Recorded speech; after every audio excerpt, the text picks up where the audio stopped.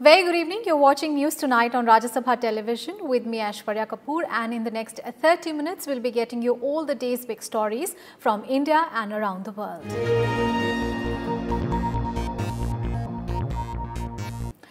Prime Minister Narendra Modi on Thursday said that Northeast had the potential to become the growth engine of India. The Prime Minister was laying the foundation stone for the water supply project in Manipur via video conferencing. Inaugurating the water supply project in Manipur, Prime Minister Modi said it can provide safe drinking water to every household in the state for the next 20 to 22 years. The Prime Minister maintained that the project will supply clean drinking water to Greater Imphal and 1,700 villages in Manipur. Calling it a Raksha Bandhan gift to the women of the state, the Prime Minister added that the project will give employment to thousands of people. आज स्थिति ये है कि देश में करीब 1 lakh water connection यानी घरों में पानी का कनेक्शन प्रतिदिन रोज दिया जा रहा है। ये तेजी इसलिए भी संभव हो पा रही है क्योंकि जल जीवन मिशन एक जन आंदोलन के रूप में आगे बढ़ रहा है। The Prime Minister maintained that laying the foundation stone of the project even during the lockdown demonstrated the government's commitment to the Jal Jeevan Mission as a tireless campaign. The Prime Minister added that the government is making plenty of efforts to improve connectivity in the Northeast. Manipur के लोगों के लिए जरूरी इंतजाम हो या फिर उनको वापस लाने के लिए विशेष प्रबंध, राज्य सरकार ने हर जरूरी कदम उठाए हैं। प्रधानमंत्री गरीब कल्याण अन्न योजना के तहत मणिपुर के करीब 25 लाख परिवार यानी 25 लाख गरीब भाई बहनों को यानी करीब 5 लाख परिवार समझ लीजिए या 6 लाख परिवार समझ लीजिए, इन गरीब भाइयों बहनों को मुफ्त अनाज मिला है। इसी तरह 1.5 लाख से अधिक बहनों को उज्ज्वला योजना के तहत मुफ्त गैस सिलेंडर की सुविधा दी गई है। The Manipur water supply project is an important component of the state government's plans to achieve the goal of Har Ghar Jal by 2024. The 3,000 crore rupees project has been funded by the centre under Jal Jeevan Mission. The Jal Jeevan Mission aims to provide safe and adequate quantity drinking water to every rural household of the country by 2024 with the motto Har Ghar Jal. It comprises 40 water supply schemes for 25 towns and 22 reservoirs. 20 overhead tanks, 6 river intake will also be constructed in Imphal planning area. The target to complete the project is 2024. It will cover 40 lakh people of the state. Jal Shakti Minister Gajendra Singh Shekhawat, Minister of State for Development of Northeastern Region Jitendra Singh and Manipur Chief Minister N. Biren Singh attended the event via video conferencing. Bureau Report, Rajya Sabha TV. And in some good news, the government on Thursday issued an order for grant of permanent commission for women officers in the army. Issued by the Ministry of Defence, the order specifies grant of permanent commission to short service commissioned women officers in all 10 streams of the Indian Army. These 10 streams include Army Air Defence, Signals, Engineers, Army Aviation, Electronics and Mechanical Engineers, Army Service Corps and Intelligence Corps. At present, the Army offers permanent commission to women officers in 2 branches, Judge Advocate General and Education. Under SSC, women officers are initially taken for a period of 5 years, which is extendable up to 14 years. Permanent commissioning will allow them to serve till the age of retirement. In a landmark judgment, the apex court had in February directed that all serving women officers recruited under the Short Service Commission scheme will have to be considered for permanent commission. India is fully committed to observing and respecting the line of actual control and will not accept any attempt to change status quo, the Ministry of External Affairs asserted on Thursday. Addressing a press conference, MEA spokesperson Anurag Srivastava said the fourth round of meetings of senior commanders was held on 14 July, where both sides discussed further steps to ensure complete disengagement. Another meeting of working mechanism for consultation and coordination in India-China border areas is expected to be scheduled soon. He added that India expects China to sincerely work with us for complete de-escalation and disengagement. Both sides are engaged in discussions through the established diplomatic and military channels to achieve this objective expeditiously. I had informed last week that the fourth round of the meeting of the senior commanders was held on 14 July, where they also discussed further steps to ensure complete disengagement. In this context, another meeting of the WMCC, that is the Working Mechanism for Consultation and Coordination in India-China border areas, is also expected to be scheduled soon. India on Thursday accused Pakistan of blocking all legal remedies to Indian death row convict Kulbhushan Jadhav. MEA spokesperson Anurag Srivastava said that Pakistan is adopting a farcical approach in handling the case, adding that India is exploring available options in the matter. Appears is that Pakistan's actions with regard to the ordinance, the whole exercise of not providing documents as requested by us, of not providing unhindered, unimpeded and unconditional consular access, as well as some of the reported unilateral action of recently approaching the High Court, all of it again exposes the complete farcical nature of Pakistan's approach. Pakistan stands not only in violation of the judgment of the ICJ, but its own ordinance. And in this light, India reserves its position in the matter, including its right to avail of further remedies. The first ever container cargo from Kolkata via Bangladesh's Chattogram port has reached Agartala, the External Affairs Ministry informed on Thursday. MEA spokesperson Anurag Srivastava called it a historic milestone in the Indo-Bangladesh connectivity and economic partnership. He also said it will help in further development of the northeastern region. For the first time ever, movement of container cargo from Kolkata to Agartala through Chattogram port was successfully concluded today morning. The cargo was received by Chief Minister of Tripura, Shri Biplab Kumar Deb. With this, the distance and time taken in the transportation of goods for India, particularly the northeastern states, will get reduced. It will also enhance business services and revenue generation in Bangladesh. The logistical sector will also get a boost. In recent years, India and Bangladesh have enhanced cooperation in shipping and inland water trade. Under the Protocol on Inland Water Transit and Trade, in addition to the 6 existing ports of call, 5 more in each country have been added recently, according to the Ministry of Shipping. A port of call is a place where a ship stops during a voyage to enable the loading and unloading of cargo. According to the Ministry of Shipping, dredging of inland waterways routes is ongoing under a pact signed by the two countries on development of fairway in selected stretches of Bangladesh waterways. India is bearing 80% of the project expenditure and the balance is being borne by the neighbouring country. Cruise services have also commenced between the two countries, promoting tourism and people-to-people contact. And now an update on the India Idea Summit, and Prime Minister Narendra Modi has strongly urged American companies to invest in India. Addressing the India Idea Summit organized by the US-India Business Council via video conferencing, Prime Minister Modi said that there has never been a better time to do so. Delivering the keynote address at the summit on Wednesday, Prime Minister Modi invited US businesses to invest in India, saying the country offers openness, opportunities and options for investments.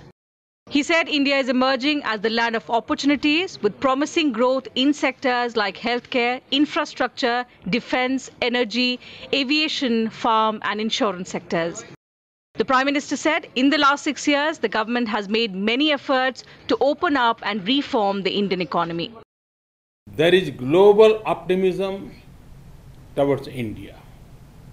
This is because India offers a perfect combination of openness, opportunities, and options. India is emerging as a land of opportunity. The options to invest in India are extensive. American investors often look out for the perfect timing to enter a sector or a country. To them, I would like to say, there has never been a better time to invest in India. Prime Minister Modi said the novel coronavirus pandemic has shown the importance of economic resilience that can be achieved by stronger domestic economic capacities. He said India has attracted more than $20 billion foreign investment in the middle of the COVID-19 pandemic, adding that India and the US are natural partners and should help the world recover from the pandemic. Global economic resilience can be achieved by stronger domestic economic capacities. This means improved domestic capacity for manufacturing, restoring the health of the financial system, and diversification of international trade. India is contributing towards a prosperous and resilient world through the clarion call of an Atmanirbhar Bharat. And for that, we await your partnership.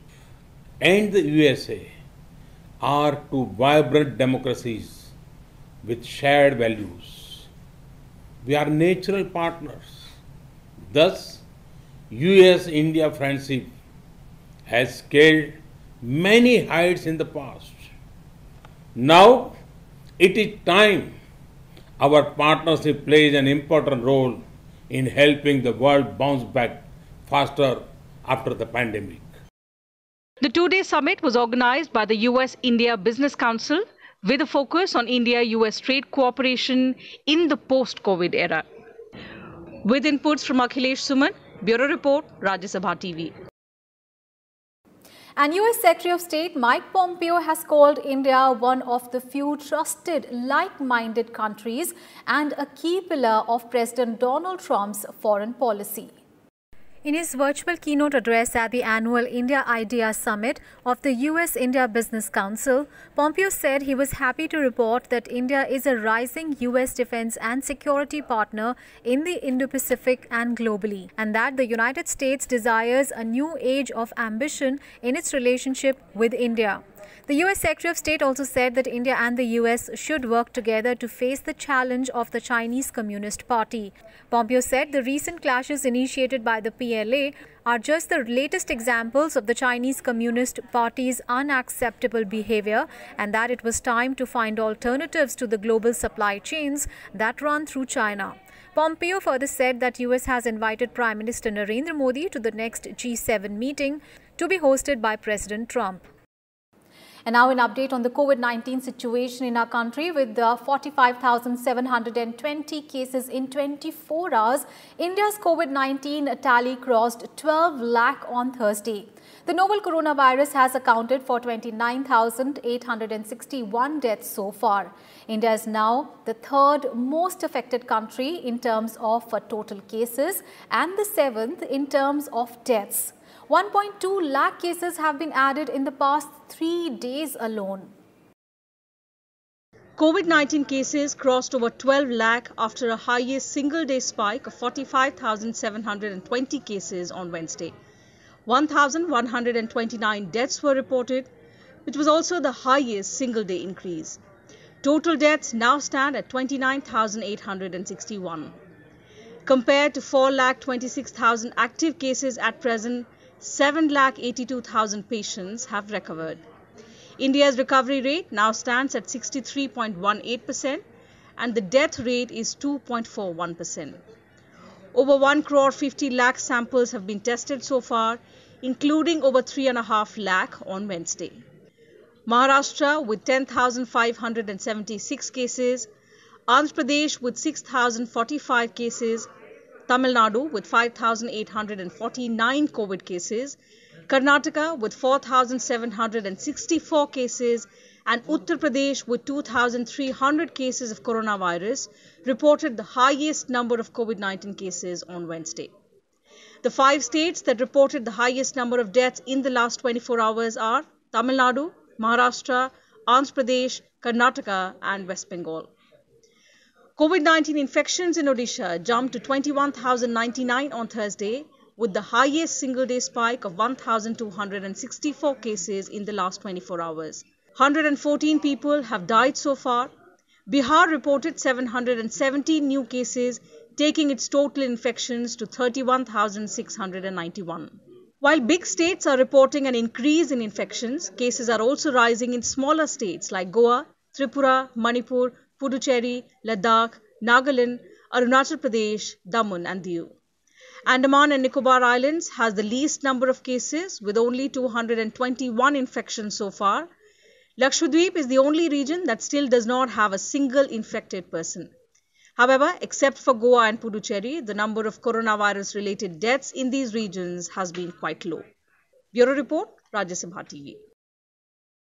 And many states are imposing restrictions in high infected areas to contain the spread of coronavirus. On Thursday, West Bengal started its first of the twice-weekly 24-hour lockdown. The state is imposing its 2-day-a-week total lockdown in the entire state till August. The shutdown will be in force on Thursday and Saturday this week. Manipur has announced a 14-day curfew-like restrictions from Thursday afternoon to control the spread of COVID-19. Similar restrictions will be in force in Bhopal for 10 days. The Delhi government is conducting sero surveys every month to formulate better policies to tackle COVID-19 in the national capital. Meanwhile, a 3-member central team that visited Bihar expressed concern over low testing in the state. The team has asked health authorities to keep a weekly tab in the death rate. The Jharkhand cabinet approved the Jharkhand Contagious Disease Ordinance, under which penalty up to 1 lakh rupees and a jail term up to 2 years can be imposed for not wearing masks and spitting in public places. DRDO has set up a COVID-19 testing facility at the Defence Institute of High Altitude Research in Leh to augment testing in Ladakh. In Tamil Nadu, semester exams for undergraduate and postgraduate students have been cancelled due to the pandemic. Bureau Report, Rajya TV. Meanwhile, India has expressed interest in joining COVAX, the WHO-Gavi COVID-19 vaccine alliance that aims to bring countries and companies together to pool resources and share vaccines. COVAX is co-led by Gavi, the WHO and the CEPI Coalition for Epidemic Preparedness Innovations. Gavi is an international organization created in 2000 to improve access to new and underused vaccines for children living in the world's poorest countries. The alliance recently said it aims to deliver 2 billion doses of effective, approved COVID-19 vaccines by the end of 2021. It added that the World Health Organization will help countries to prioritize their vaccine needs. In other developments, the centre is expediting the process to give clearance to Serum Institute Pune that wants to take up phase 3 trial of the Oxford vaccine before it starts mass producing the vaccine. Leading vaccine major Serum Institute of India has said it is hoping to develop a COVID-19 vaccine by the year end. Bharat Biotech, Serum Institute, Zydus Cadila, Panacea Biotech, Indian Immunologicals, Minvax and Biological E are among the 7 domestic pharma firms working on the coronavirus vaccines in India. Bharat Biotech's Covaxin has started human trials. Zydus Cadila has said it is looking to complete clinical trials of its vaccine candidate, Zycov-D, in 7 months. The global coronavirus cases have surpassed 15.4 million, including 6.3 lakh deaths. With over 7.7 million infections, the Americas account for over half of them. On Thursday, COVID-19 cases in the United States exceeded 4 million, with the death toll surpassing 1,45,000. With nearly 4.14 lakh cases, California overtook New York to become the worst affected state on Wednesday. New York currently has over 4.12 lakh cases. However, President Donald Trump is going ahead with the decision to open schools in full capacity, despite concerns it may further spread the virus. I would like to see the schools open 100%, and we'll do it safely, we'll do it carefully. But when you look at the statistics I just read having to do with children and safety, they're very impressive. They have very strong immune systems. Latin American and Caribbean countries had over 4 million COVID-19 cases till Thursday, with over 2.2 million cases in Brazil alone. President Jair Bolsonaro has tested positive for the virus for the third time in 2 weeks. British Prime Minister Boris Johnson has called for more vigilance towards coronavirus when the country heads into the winter season. Throughout the UK, we've done very well in getting it under control, but it is not the end of the story. And we've got to be very, very vigilant as we go forward into the colder months. Tokyo reported 366 new coronavirus cases on Thursday, taking the nationwide tally to over 26,000. Meanwhile, the Japanese government is going ahead with the Go-To campaign to revive tourism in the country. Tokyo is excluded for now. On Thursday, Australia recorded 423 new coronavirus infections and 5 deaths. Victoria reported 403 new cases, while New South Wales had 19. Hong Kong recorded the highest single-day spike of 102 COVID-19 cases, bringing the total to 2,132. Indonesia has also mandated the use of face masks across the country to prevent the spread of the virus. South Korea reported 59 new COVID-19 cases. 43 of them were reported in the Seoul area. The country now has nearly 14,000 cases. China on Thursday reported 22 new COVID-19 cases, including 18 cases linked to the recent outbreak in the Xinjiang region. Meanwhile, world leaders will not travel to New York to attend the annual meeting of the United Nations General Assembly in September amid the coronavirus pandemic. On to some other news. Home Minister Amit Shah on Thursday launched the Tree Plantation Drive 2020 in New Delhi. He said the Tree Plantation Drive initiative to plant 6 lakh trees is an effort to maintain a sustainable balance with nature. The Coal Ministry is conducting the program that will see saplings planted on 6,000 acres across the country. Coal India officials planted saplings at 150 locations. Coal Minister Prahlad Joshi, Secretary Coal and other officials were present on the occasion. कोयला मंत्रालय और उसके अधीन सारे PSU देश भर के अंदर लगभग 150 स्थानों पर 6 लाख से ज्यादा वृक्ष उनका आरोपण कर पर्यावरण की सेवा में एक बहुत बड़ा अभियान। राज्यों के 38 जिलों में 600 एकड़ में टोटल 6000 एकड़ के अंदर वृक्ष लगाए जाएंगे। आज इसमें से 600 एकड़ के अंदर लगाए जाएंगे। 6 लाख वृक्षों का रोपण किया जाएगा, 5 लाख पौधों का वितरण कराया जाएगा और आज 150 स्थानों पर एक साथ इसकी शुरुआत हुई है। Home Minister Amit Shah also praised other government initiatives to make the nation self-reliant on the occasion. He asserted that new reforms in the last 6 years have made the sector globally competitive. Praising the decision on commercial mining, he said it will further cut down India's dependency on coal imports. Shah added that the Coal Ministry is committed to achieving a production target of 1 billion ton by 2023-2024. विगत 6 सालों का देखें तो कोयला मंत्रालय ने अनेक नए इनिशिएटिव मोदी जी के नेतृत्व में दी है और प्रहलाद भाई ने ये 1-1.25 साल के अंदर इसको बहुत गति देने का काम किया है। मुझे लगता है कि कॉमर्शियल माइनिंग की जो शुरुआत प्रहलाद जोशी के समय में हुई है, कोयला खदानों के इतिहास देश का जब भी लिखा जाएगा, प्रहलाद भाई और नरेंद्र भाई के नाम को जोड़ना पड़ेगा, क्योंकि देश को आत्मनिर्भर कराने की दिशा में ये बहुत बड़ा कदम है। News from Rajasthan now. The Supreme Court on Thursday allowed the Rajasthan High Court to pronounce an order on the plea of 19 dissident Congress MLAs, including sacked Deputy Chief Minister Sachin Pilot, against the Rajasthan Assembly Speaker's notice for initiating disqualification proceedings against them.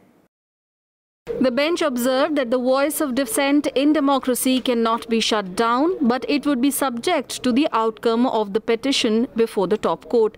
The apex court has fixed the plea for hearing on July 27th. Rajasthan Assembly Speaker C.P. Joshi had filed a plea in the apex court, saying the High Court had no jurisdiction to ask him to defer the disqualification proceedings till July 24th. A bench of Justices Arun Mishra, B.R. Gawai and Krishna Murari said Joshi's plea raises important questions and requires prolonged hearing. And now an update on the flood situation across different states, and the centre has announced 346 crore rupees as an initial amount for handling the flood situation in Assam. This after Union Jal Shakti Minister Gajendra Singh Shekhawat held a detailed discussion with Assam Chief Minister Sarbanand Sonowal about the flood situation in the state. The state has also been asked to send more proposals for sanctioning under the Disaster Risk Management Fund, which will help the state government to receive more funds from the centre. Vice President M. Venkaiah Naidu condoled the loss of lives due to the floods in Assam and Bihar. He expressed confidence in the state governments to provide relief and shelter to the affected people. The flood situation in Assam remains serious, with over 26 lakh people affected in 26 districts. The river flowing down from neighbouring Meghalaya has swelled up due to heavy rains and breached its banks in districts east of Guwahati, leaving hundreds homeless overnight. Residents have been rescued and have taken shelter in relief camps. Over 4,60,000 people across 10 districts have also been affected by floods in Bihar that has displaced more than 13,000 people. So far, 4,845 people have been put up at 16 relief camps. Rivers Kosi, Budhi, Gandak that were flowing above the danger mark at many places have shown a receding trend. Bureau Report, Rajya Sabha TV. Vice President M. Venkaiah Naidu and Prime Minister Narendra Modi paid tribute to two icons of India's independence movement, Bal Gangadhar Tilak and Chandrasekhar Azad, on their birth anniversary on Thursday. In his message, Prime Minister Modi paid tribute to the two brave sons of Mother India on their birth anniversary. In a series of tweets, the Vice President urged everyone to strive hard to realize their dreams for this great country. He also said there should be a greater focus in school books on the tales of sacrifice, patriotism and valor of our freedom fighters to inspire the younger generation. The Vice President also said, Tilak's famous declaration, "Swaraj is my birthright and I shall have it," served as a powerful clarion call to the future revolutionaries of India's struggle for independence. Defence Minister Rajnath Singh and Lok Sabha Speaker Om Birla also paid tributes to the two freedom fighters. Birla also paid a floral tribute to Bal Gangadhar Tilak. And the nation paid homage to late Captain Lakshmi Sehgal on her death anniversary on Thursday. Popularly known as Captain Lakshmi, Lakshmi Sehgal was born on 24th of October 1914. Awarded the Padma Vibhushan in 1998, Lakshmi Sehgal was a doctor by profession. She served in Singapore after completing her education from Madras Medical College in 1938. During the surrender of Singapore by Britain to the Japanese in 1942, Sehgal helped wounded prisoners of war. Captain Lakshmi fought against British rule and commanded the Rani of Jhansi Regiment in the Indian National Army of Subhash Chandra Bose.